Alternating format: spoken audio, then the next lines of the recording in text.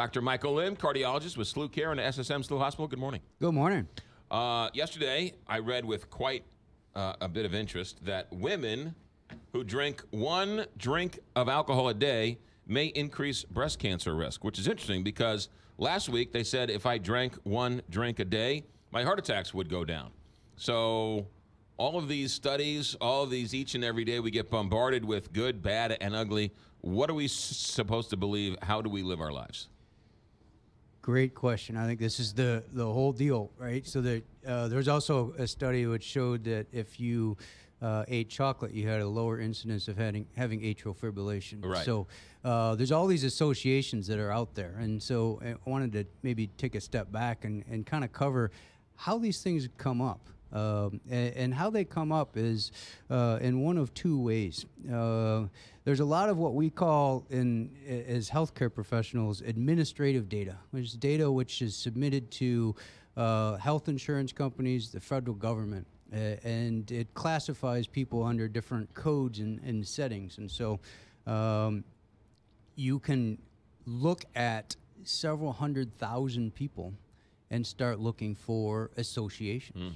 Okay, so data mining, if you will. Well, there's a little more of a purpose than just sort of mining, but you're looking for really an association in a database. So what correlates with your yellow shirt?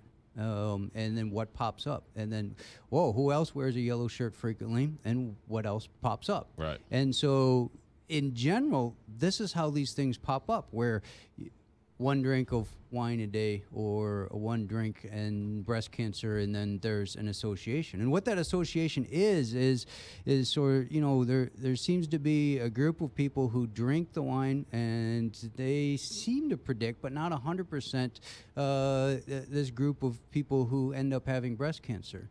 There's a whole lot of other factors in there, but from a statistical standpoint, this seems like it's more associated than it's disassociated, which is a really vague statement. More associated than it's disassociated, right? But it's a mathematical guess, right? If you have 17 and you're playing blackjack, do you hit or do you stay? Right. You know, what's the odds on that? Some people will take another card. Depends on what else is showing on the table. Depends how many chips you have. All this other stuff. But gross odds is what, and gross associations are what these are all about. Whether it's chocolate, whether it's wine, whether it's alcohol, other alcohol for men, whether it's eating this or eating that. If this is good for you, this is bad for you. These are just associations.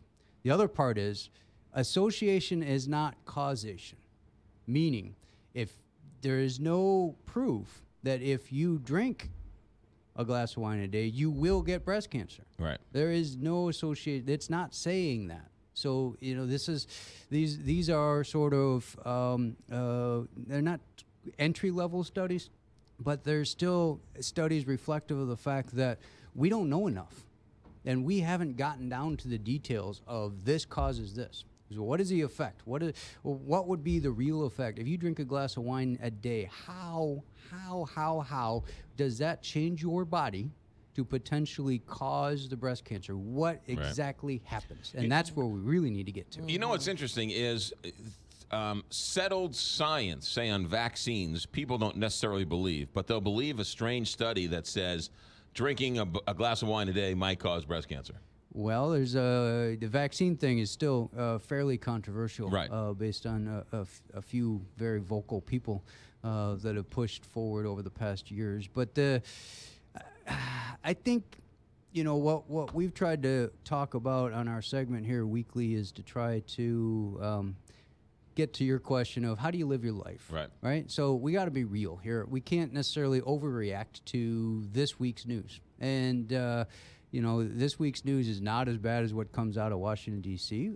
From a health standpoint, but I mean, it's almost as volatile, right? There's a lot of studies that come out every week, which look at this and which look at that. Not all of them are mega impactful. Not all of them are going to change the way that I'm going to practice when I go downstairs or my colleagues in different centers. So some things are just interesting. Yeah. Here's a study that says we looked at all this data, and there's a correlation between having 1 drink a day and breast cancer, but we're not saying it's a causal effect. We're just saying we've noticed that there are women who like to drink alcohol, 1 drink a night, and they have a slight uptick in breast cancer.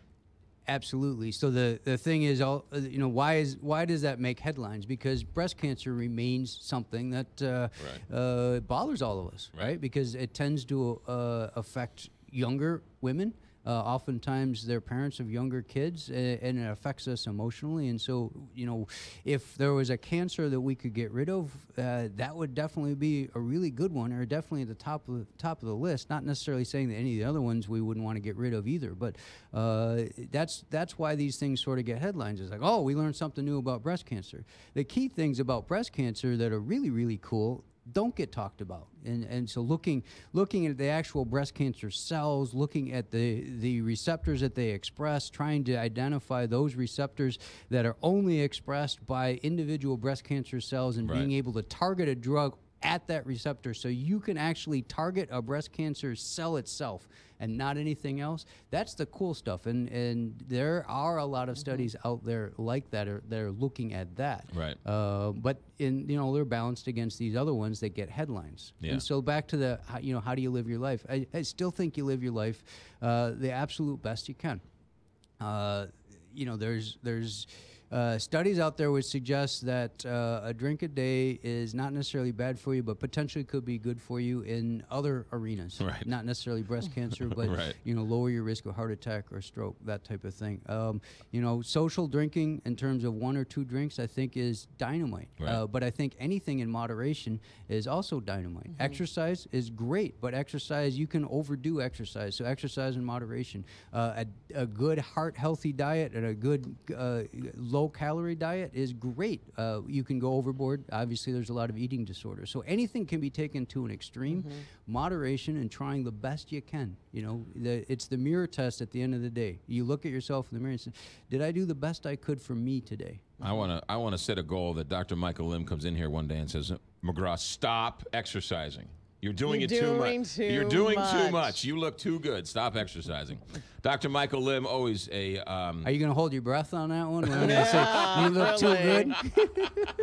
That's not funny. Cardiologist with SLU Care at SSM Health SLU Hospital. Always a reasoned voice in the wilderness. Dr. Michael Lim, thanks for coming in. Thanks, guys. Thanks, Doc. 8:27.